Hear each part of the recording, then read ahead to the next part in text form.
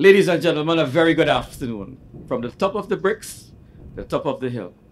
On behalf of the Board of Directors of the Trinidad and Tobago Transparency Institute, on behalf of the Institute, let me welcome you and thank you for being here to join us for dinner, to contemplate on our vision, and I saw it very prominently there and there as well. And I invite you to walk around and have a look and a read of it. We thank you for your support to the Institute, to be here today, to purchase the tickets. It's been 2 years since we've been out.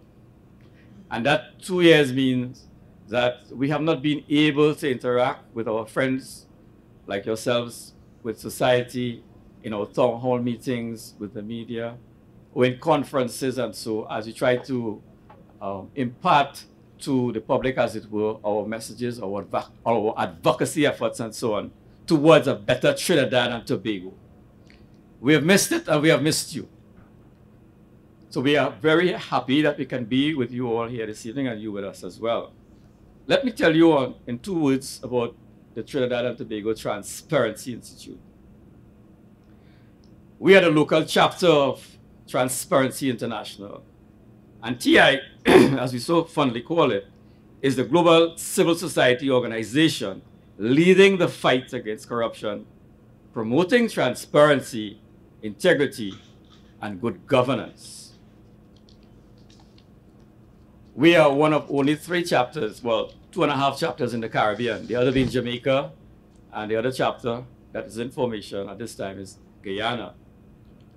At the Institute, our efforts are focused primarily on 4 areas. And those efforts fall on the backs of our Board of Directors and our 3 members of staff. The Board of Directors are all volunteers to this cause. We have a passion for what we do, like yourselves. We have a vested interest in driving the advocacy, driving the information, driving the efforts to ensure that we have a better Trinidad and Tobago. The first area is in the public sector, and you will no doubt be aware of our many interventions, for example, with regard to the public procurement legislation. We are in the final stages, we are told, of the operationalization and implementation of that legislation, and we call for its very early implementation, as we have been doing in the past. As my colleagues would say in the past, former chairs, we have been in the vineyards too long on this. You will know as well our efforts on the advocacy front with respect to campaign finance legislation. And once again, recently, we have given our contributions to the amendment on the Representation of the People's Act.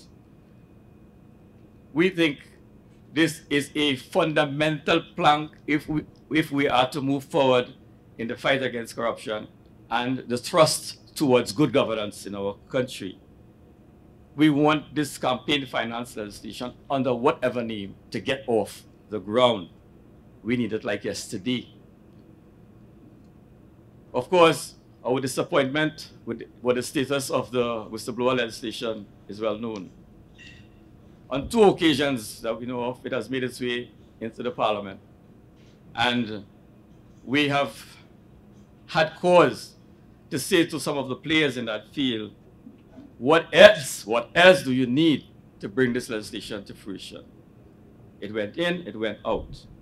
We call once again for the reintroduction of the whistleblower legislation into the Parliament and its swift passage to enactment. That's part of our public sector trust. I could go on a lot about it, in terms of our projects and interventions. But the other area that we are focused on is the private sector. And traditionally, when you talk about governance and corruption and stuff, all eyes and all hands focus on the public sector. But like in Rio, where it takes 2 to samba, or in Trinidad, where it takes 2 to soca, or in England, where it takes 2 to waltz, it also takes 2 hands to clap. So the public sector and the private sector, in our view, have a role to play. If we are to curb if we have to curb this phantom, this phenomena that troubles our land. We are pleased to say that our local chapter is one of only 13 chapters in the world of Transparency International chapters that have undertaken a business integrity country agenda. And that is an assessment of the state of best practices in the private sector. And we came up with the report. It was accepted by Transparency. And now we are also pleased to say, with the support of yourselves, and particularly Republic Bank, we hope to get on to another phase of that exercise, sharing the best practices with private sector. I must say we've had good support from members of the private sector and the chambers in getting this project off the ground. So thus far I've mentioned the public sector, and now I'll mention the private sector. We are not alone. We have a number of civil society bodies in Trinidad and Tobago. So we have tried to share the message of good governance with our brothers and sisters in civil society. And with support and funding from the Commonwealth Foundation a few years ago, we were able to craft a toolkit for good governance in civil society. And we have been using that toolkit to share the best practices in civil society.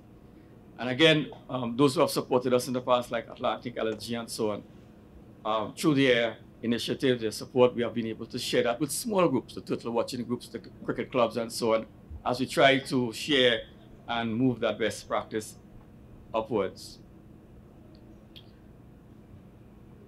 The next area that we focus on, my voice will drop a little bit, simply because it's on the youth. And today in the newspapers in our land, there's some news there that troubles us all, I believe, on the status of our youth. But in our own little way, as I said, we are a body of volunteers, and only with your efforts, your support, can we continue our work. We have been able to start integrity clubs in schools as a project. We've chosen, I think, about 7 clubs, 7 schools to start those clubs.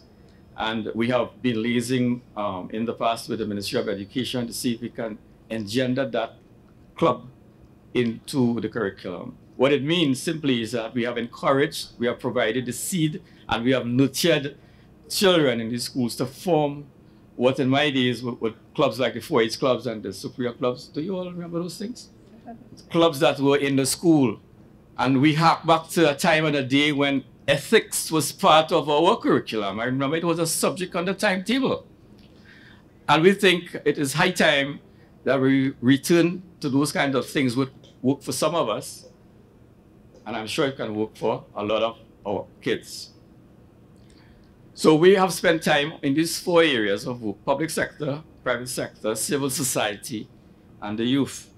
So we think with those efforts, those initiatives, tackling, as it were, 4 dimensions of our life in Trinidad and Tobago, our culture, we think we can somehow influence a change in behaviors. This is my first evening out in 2 years. Do you all know that? And I think for some of us as well. I'm not wearing a mask because you are very far from me. And I want to continue with the social distancing and the mask.